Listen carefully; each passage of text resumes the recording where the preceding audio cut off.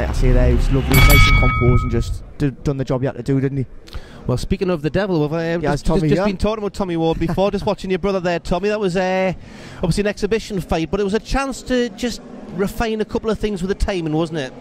Yeah, it was just to get a nice little look out and warm up. I mean, just in front of a crowd and that there, you know, just to keep on point, really. And obviously he's got his European title fight coming up at the end of September, I think they said. So, you know, just to get out there and get the ring rushed off, really, sort of speak. You know, just keep active, keep busy, basically. It's all about the best things to do, you know what I mean? So how's things been for you since you won that British title? Obviously, you've had all the family round, the people, but I'm guessing it's still business as usual for you moving forward. Yeah, I mean, it's been great. Obviously, everyone wanting to get a picture took and that there's something I've never had before, and it was absolutely unbelievable, you know what I mean? And but things carry on as normal. I mean, I've been back in the gym training away and looking to move on to the next, and hopefully defend my British title and just keep doing what we can do, keep moving on, you know what I mean? And whatever comes up, I'm always staying ready, because it's not about, so when you get there, you want to stay there. You don't want to not be there, you know what I mean? So got to make sure and train hard and keep it going, you know what I mean? And I'm sure this man here will be, no doubt, winning the British title, I think, myself, on in September the 16th, is it? Yeah. September 16th, so I think he'll do a good job in that there. And like I said, listen, boxing in the North East coming back big time. Coming big, isn't it, now? It's some big fights can happen. Like I Tommy winning it, hopefully that'll bring Box Nation to it. Yeah, and BT, don't forget. And BT, well, they've got the perfect platform with Tommy winning it, and hopefully his brother Martin can win the European. Get them two on the show, Metro Radio, him the British, Martin the European. Hopefully, that's what I mean. Hopefully, fingers crossed, if things go well all this year between the North East fighters, Lewis the British, me the British, and Martin, hopefully the European. Come next year, we can have a massive. Glenn Foot, obviously the English team, probably get a crack at a British again, or maybe a Commonwealth, or whatever might come up for them. Maybe all get on, and as you said, Newcastle's Metro already. I mean, come on, look at that there. All North East lads doing well. Do you know what I mean? Well, the thing is, Box Nation came up twice about 3 years ago. John Lewis Dickinson was on. Obviously, Martin was fighting against Stuart Hall, Paul Ingle, was Paul Ingle, yeah? No, Paul Butler, sorry, yeah, Paul Ingle, bloody hell. But it was they didn't promote the shows as well as they probably could have done on the local scene, whereas a year later Sky came up on the Joshua card, sold a lot more tickets on that one, where I think in terms of the way that the region's built up, the boxes are built up over the last couple of years, Box Nation and BT come to the arena now, you're going to be selling the arena out with the right fights. Of course, I think so. I think the way it is at the minute, and the right people on, the right fights on, definitely BT coming up in the Box Nation out there, I think it'll be the Metro Arena be sold out, really. And again, obviously, you had the Chris Eubank Jr. on ITV box office last night. You've got Channel 5 covering fights. You've got David Hayward. The competition there. It's getting big now, isn't it? It's getting massive now. The competition in boxing is getting very, very big, and obviously everybody wants to outdo one another, you know what I mean? So, but the platforms there's more platforms for you guys to get those big fights on. Of course there is. Like you said, like Lewis has got the British title coming up. I've got the British title, man's got the European title fight, Glenn's got the English. There's no doubt, and Lewis will agree with me here, every fighter here would fight any of Eddie Hearn's men, any of Frank Warren's men. If you say to Tommy Ward, anyone in Britain now, Tommy Ward would defend and beat. So why can't they get the big shows down? Eddie Hearn, they've got people Tommy's weight. You know, get them on. We're not fussy. That's one thing I say about us. We're not fussy about. We won't handpick opponents. We're not that type of people. We like to fight the best fighters out there. You know what I mean? I mean, if it was up to all of us would pick probably one of the best person in the division. Say, right, I want him. Do you know what I mean? But it's just where boxing falls out. Tommy with Jazza, that could have easily been for European title, not just the British. That could have been European, because I would say Jazza was better than British level. He fought for a world title before, Tommy. That's he was definitely better than British level. It could have been for a European. It could have been European fight. And I think he was ranked number 1 in Europe. He was number 1 mandatory before he boxed me, which I thought actually he would have given up the belt to fight for the European, which would have probably made a bit more sense. But it shows the mentality of the boxer. But exactly. Like he did say he knew I was a good fighter and he wanted to go in and fight someone good. So and what you did to him, you know what I mean? That's the fighting mentality of fighters. That's all we want to do. All we want to do is fight the best, give the fans what they want to see, a very good fight, and do the best we can in our boxing careers, you know what I mean? That's all we want to do. Well, it's a short career. Yeah, it is. It's a short career. Some careers get cut shorter than even... No, yeah. So you've got to make the most of every single opportunity, and thankfully you two guys have certainly been doing that. Well, Trying our best. Yeah, trying our best, you're right there. Anyway, we've got the next fight coming on. Tommy, thanks for calling in. I'll catch you shortly, mate. Hey, this commentating lot, we don't get any time off, do we? Right, Tommy Ward was the North-East's best kept secret. He's not new that he's won the British. He's a great fighter, Tommy. And hopefully the big shows will be coming now. I say, Jazza. So who's the best kept secret now then? Oh, wait. No, but again, there's a few guys coming through. There's, you know, the guys at different stages of their career. I mean, you look at Josh Leather and Imran Naeem. Yeah, he's had a great win last time out against Sutcliffe, and obviously we know there's a fight in the pipeline, so we're not seeing off. Who's this, Cliff? So, but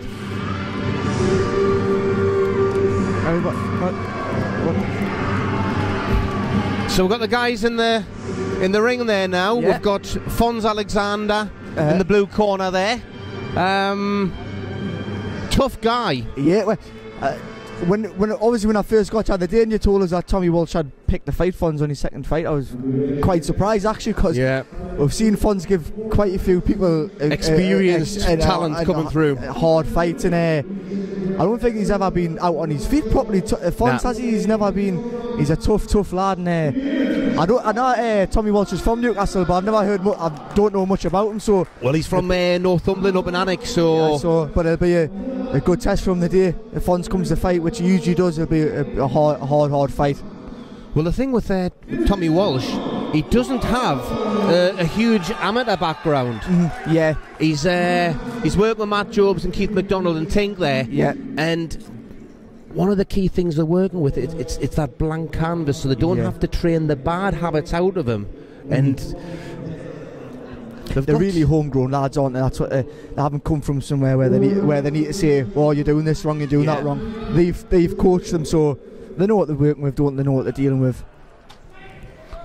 But he's 1-0, Tom Walsh. He won last time out against another debutant, Andrew Ponsford. Won 40-35, and he totally dominated him, and it was from that southpaw stance. Yeah. You'd be dreaming about southpaws at the minute, you. Hey. Nightmares about them, more like. Oh, great, lovely strong jab this, Tom. The one thing I did think about his first fight when he was boxing, he did put too much into every punch. He wasn't, and he did get tired towards that fight, but. Which on your debut? Aye. Oof, nice body shot. Aye, some stiff punches coming in yes from the off. Ooh, nice body shots. But you have to if you're fighting against Fonz Alexander. You want to put a dent in him straight away, don't you? And stay on top of him. You do, yeah. Oh. He's had 65 fights, Alexander. He's lost 60 of them, but he's only been stopped 3 times. And a lot of those fights on the road, he's lost close fights. If you think about all the top kids he's fought as well, actually, he's fought a load of top lads, and for only being stopped 3 times out of 60, it shows you how tough he is, isn't it? So, and more often than not, he'll nicks at least a round. Yeah. On the away card, you know. So. But it's good start for Walsh so far. No, it has, behind that jab, nice and.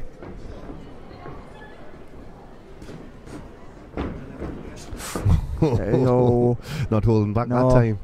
Just need to stay nice and relaxed and let that jab go. When he's let that jab go and he's hitting them. The thing is with yourself, obviously being at the 10 and 12 round sort of stage of your career now. Yeah. Obviously when you first started off and you're having 4 rounders, and you know you can see other guys in your weight division maybe he's getting stoppages, and it's hard to get that stoppage when you've only got the 4 rounds against an experienced guy. Especially against an experienced guy, and like I say, he's starting off quite well. Yeah, he's backing Fonz up. He looks like he's a stiff puncher, this Tommy, looks like, doesn't he? So like Alexander tended to cover up pretty well, but he's managed to get round the side of the guard there, landing with Left and right. Oof.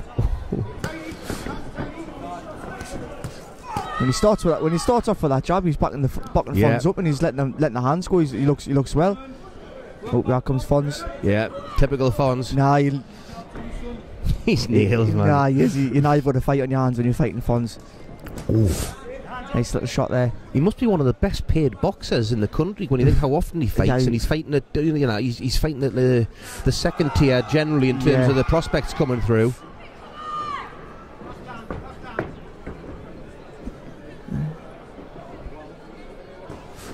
Oh. Nice little bit of head movement from the Fonz there, getting out of the way of him. I see that when he's letting that jab go and the punch that.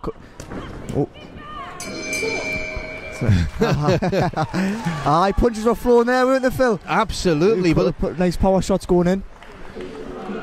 I like what they're doing with Walsh at the minute, because they're matching him quite tough, but that's because they believe in him. Yeah. And it's very easy when you've got somebody, especially when it's somebody who doesn't have a huge amateur background, where you're going to think, okay, well, they're going to be learning. Of course they're going to be learning when they're in the fights. Yeah. But you want that learning curve not to be too steep, but you want to be as...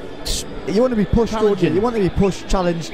I mean, how many times do you see the top lads where they've had 10 journeymen walk all over them, and they get that one fight and then they get beat or they get knocked out because they haven't had that test. Yeah. And getting fighting people like Fonz on your second fight, it's good experience and it's a good test for you. They've got a great gym along at Jobs' gym. It's like, I mean, Matt Jobs has basically invested his own money. They've had no backing or anything. He's invested the whole thing, and they've got a great camp there of just proper. They've got a few fighters now, haven't they? Yeah. Put a lot of work in there. Oh, beautiful left hand. Yep. Just needs to pop that jab. There it is. Whoop, there it is. See, when he's throwing it, it's landing. Nice body work. Great switch to the body there. Yeah. Just getting a little bit too close after it, but... Yeah. But it's in these exchanges with the likes of Fonz Alexander where perfect jab, followed it up with the body. Yeah. And like I was saying in the previous fight of Martin Ward, when he throws those shots, as soon as he's finished, he'll pivot and he's out, and then he doesn't take the shots coming back, where Walsh had some great success there, but because he stayed in there afterwards. Fonz is able to come back. Ooh, nice uppercut there coming through. Hey, when Ricky Hatton said it's not a tickling contest, he was right, wasn't he? I think.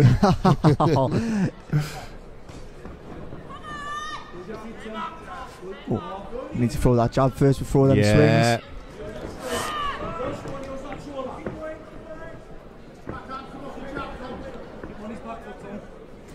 He's doing a good job of keeping Fonz on the back foot. Fonz does like to come fight. He does. He's doing a good job to keep. Must be a bit of a stiff punch out. Oh. Here comes the Fonz. That's what he does. If you don't keep popping that jab out and let him come, Fonz, he'll be all over you.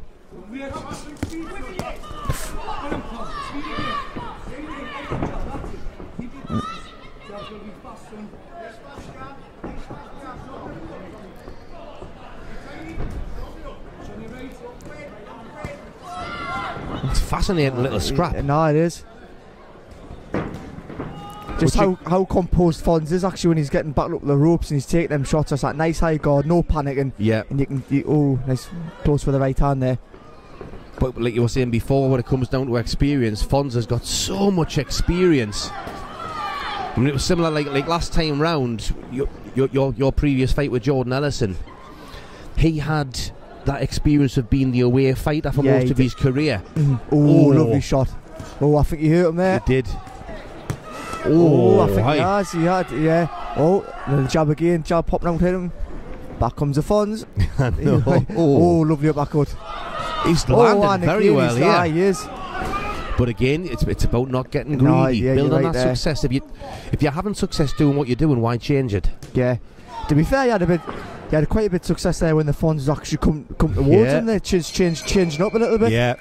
So Excellent round there from Walsh. I was, especially towards the end there, last 30 seconds, put on the Fonz and seemed to hurt them to me. I think both guys are feeling it a bit more, only halfway through the fight here. There's some big punches going in, obviously, like we were saying there about experience, and obviously it's Tom's second fight. I think he's putting everything into every punch. At times I think if you can just calm it down a little bit, compose yourself, let them shots go.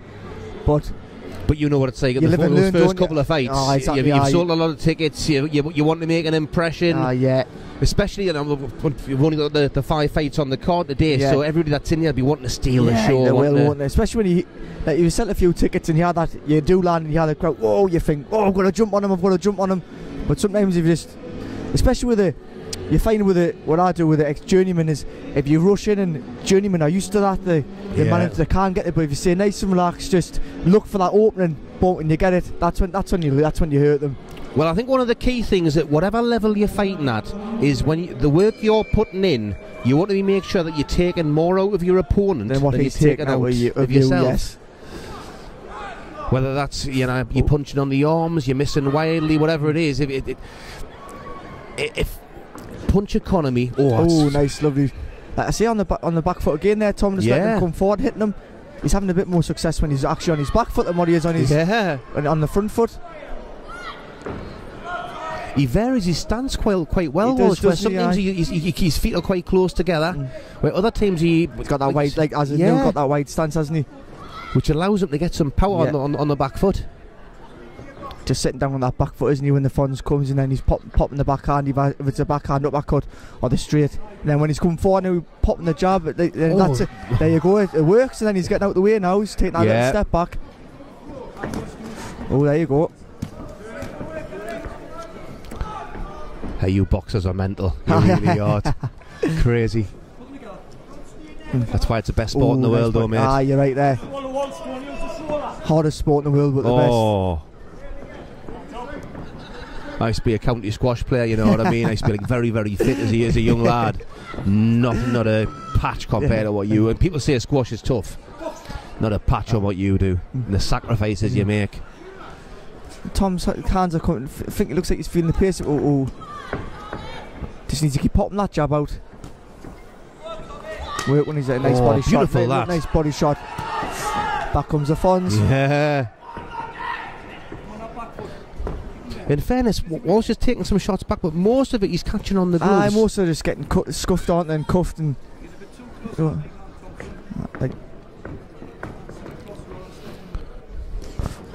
But again, nice jab. Well, both hit each other at the same time there, didn't they? But it's not just the level of guys up against you, Walsh. And that might sound silly when you got a guy who's won 5 and lost 60. But it's the level of competition he's been against and the performances he's put in against some of these guys. Like I said, Tom Walsh will learn a load from this. And it's just really his second fight. He'll learn a load. Oh, lovely backhand there. But it's been able to learn to be under pressure when you're fatigued. Yeah, it is. You're right. Which, you're generally going to be finding that in your 6th, 7th fight when you're stepping up to 6 and 8 rounds. But you have a tough 4 rounds like this in your second fight. It shows his team must have a bit belief in him. And he looks a good lad. And like you say, with that southpaw advantage. Oh, that's what it is. Just getting a little bit too close, smothering his own work there. Yeah, you can see the shots turning more into arm punches a little bit there. Yeah, they are now, aren't they? So you keep popping that jab from range, but never good. He's won the 3 rounds comfortably, but I mean the Fonz is there and he's making them work for it, isn't he? So I think it's going to be an interesting 4th round. Yeah. See how much belief the Fonz is going to come out with. But Fonz has been, I think he's been stung by some of those shots, especially in the end of the 2nd round when he caught the uppercut and Tommy had a bit of a flurry. I think he was hurt on the ropes there, but he's come back. He come back quite well that round, Fonz. But Tom is still in control. But he's put quite a lot into this one so far. No, he has. You're right. These final 3 minutes. This is where. Typically, the likes of FONZ ALEXANDER, you're thinking, right, he's going to want to show something in this last round. It's going to show you what you're made of, isn't it? He's going to see if you've got it or not, So, let us say, we wouldn't be able to do this game if it wasn't for the likes of people like the FONZ and the likes of the Christian Lates and that coming William Warburton's week in, week out. And game is out, man. A hard way to make a living, but the day don't then. But the thing is that they learn certain skills on the road that they do. a lot of top talents like yourself could probably benefit from actually spending time in the gym with them and just a little. Because if you think like yourself as a come forward pressure fighter, absolute animal when you're in there. Not by the Fonz. Yeah, well, if you like the Fonz, the amount of the people that he fights, top level prospects, and then you get in with someone like Tom Walsh, who's a bit unorthodox, bit of a novice, bit of a new starter. Then even the front unorthodox shots that even the Fonz are not seeing coming. So even it, like you said, even learns them a few bits and bobs as well. Exactly. Oh. I think Walsh just needs to be sensible for the first half of this round, so he's got plenty of energy for the second half of the round. Yeah, starting to come on a little bit. He just needs to stay behind that jab, pushing back with the jab of his. It's all about the jab, Phil. It's all about the jab and the body. Don't neglect the body.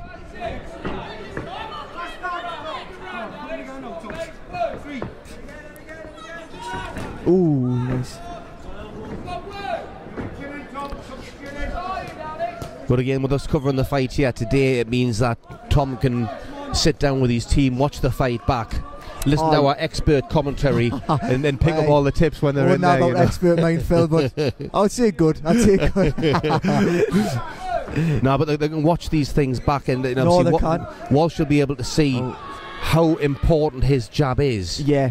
And how he was in complete control when he was. When the jab comes, the 3 or 4 punches come after it. He's hitting the Fonz with it. But it's stopping Fonz from coming onto him, and it's stopping him. Back and then body, nice. Again, gets his guard up well there. Caught that right hook on the gloves. Bit of a wild one from the Fonz there. Here we go. Walsh's corner asking for a big last minute. Oh, nice uppercut. Not a careless last minute. Yeah. He's so tough, Fonz Alexander. I mean, Tom is. You can hear the foots from here. He's a stiff puncher, isn't he? Yeah. And like you say, probably against other journeymen, these shots would have. You'd have him out of there. They could have had him out of there. Caught one there though. Like you say, Fonz having a big last round. Phil, you said that before. Yeah. Just arm shots there by Tom. He's quite tired. That's about the experience, about keeping that energy in there. Not put everything in every shot in the first few.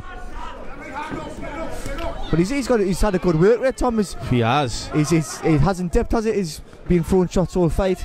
Well, it's like you were saying before, it's the little things that you can pick up where instead of loading up and putting everything in every shot, having some of those combinations where you take a bit off the first couple of shots, and then maybe it's the third or fourth shot in the combination, you put a bit more on to keep that respect there without emptying yourself. 100%, Phil. But that's Tom, clear winner, 40-36. So